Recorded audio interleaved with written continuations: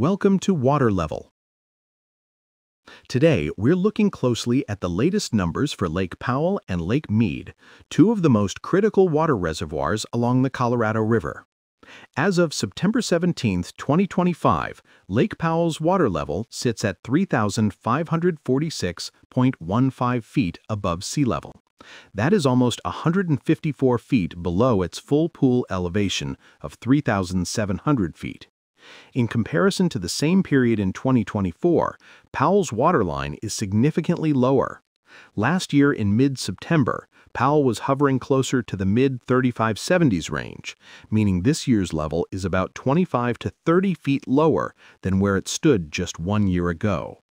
This drop represents not only a short-term seasonal decline, but also highlights the continuing pressure on Powell due to reduced inflows, ongoing drought conditions, and water management decisions. When looking at the year-to-date trend for 2025, Powell began the year slightly above 3,570 feet, but the level has been on a steady decline ever since. Through the spring and summer, inflows failed to bring much relief, and while there was a brief bump in late May into June, the reservoir quickly resumed its downward trajectory. The 2024 chart shows a much healthier rise during the spring runoff, where Powell briefly peaked above 3,585 feet before slowly tapering down. That means Powell saw about 40 feet of seasonal improvement in 2024, compared to a much weaker recovery this year. By September of 2024, Powell was still holding in the 3570s, while now it has dipped to the mid-3540s, which is among its lowest late summer readings in recent years. Shifting focus to Lake Mead, the story shows both similarities and key differences. As of September 18, 2025, Mead is recorded at 1,056.85 feet above sea level. This is about 172 feet below its full pool of 1,229 feet. In direct comparison to last year, Mead's level in September 2024 was sitting much higher, closer to the mid-1070s range. That means Mead has lost around 15 to 20 feet of elevation compared to where it stood a year ago. This difference may not sound massive, but when stretched across the vast surface area of Lake Mead, even a few feet represent millions of acre-feet of lost storage. Looking at the seasonal patterns for Lake Mead, 2025 has been a year of slower recovery and less resilience compared to 2024. The graph shows that in early 2025, Mead climbed steadily through the winter and peaked around 1,070 feet in March.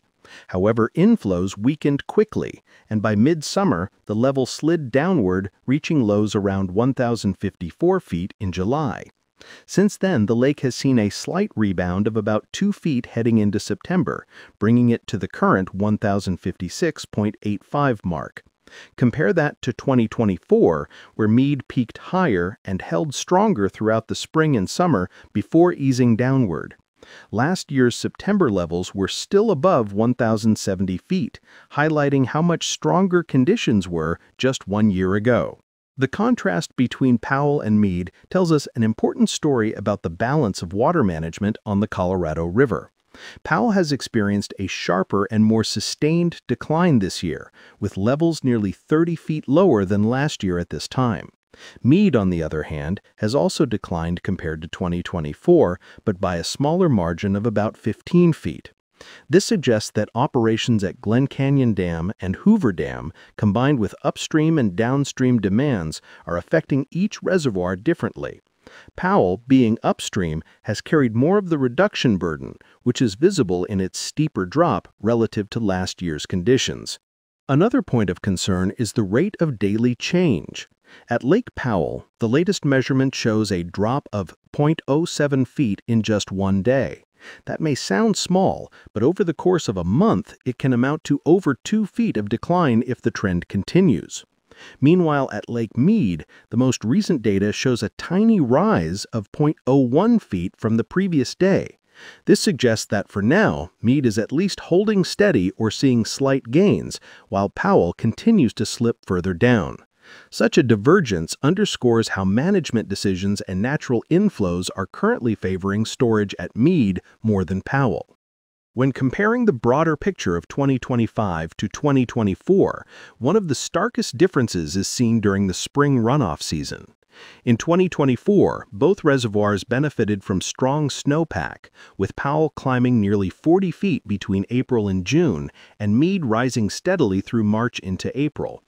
In contrast, 2025 saw much weaker runoff, with Powell only gaining a few feet before losing ground again, and Mead's seasonal boost being far less impressive.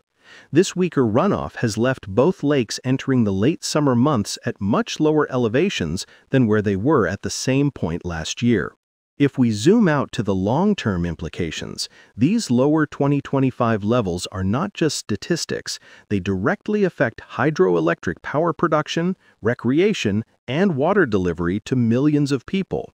At Powell, lower levels mean less capacity to generate power at Glen Canyon Dam, which supplies electricity across the region. At Mead, the concern is water delivery downstream to states like Arizona, Nevada, California, and even into Mexico.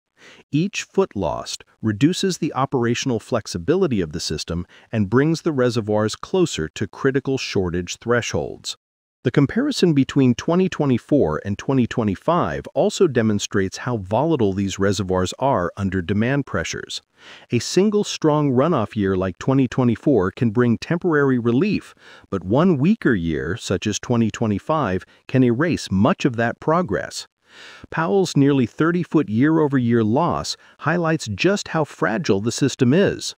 Even Mead, which is currently performing relatively better, has still lost around 15 feet year-over-year, showing that both reservoirs are far from stable. In conclusion, as of September 2025, Lake Powell stands at 3,546.15 feet, nearly 154 feet below full pool, and about 30 feet lower than last year. Mead sits at 1,056.85 feet, roughly 172 feet below full pool, and about 15 feet lower than in September 2024. Powell is showing sharper declines and more vulnerability this year, while Mead has managed small gains recently but still remains well below last year's levels. Together, the data makes it clear that 2025 has been a weaker year for water storage in the Colorado River system compared to 2024, and both reservoirs remain under significant stress as we move into the final months of the year. That wraps up today's update on Lake Powell and Lake Mead. Both reservoirs continue to show signs of stress compared to last year, with Powell sitting nearly 30 feet lower than September 2024 and Mead about 15 feet lower. These numbers highlight just how fragile the Colorado River system has become and how quickly gains from a strong runoff year can be erased. Thank you for watching, and don't forget to stay tuned for future updates as we continue to track these critical water levels day by day.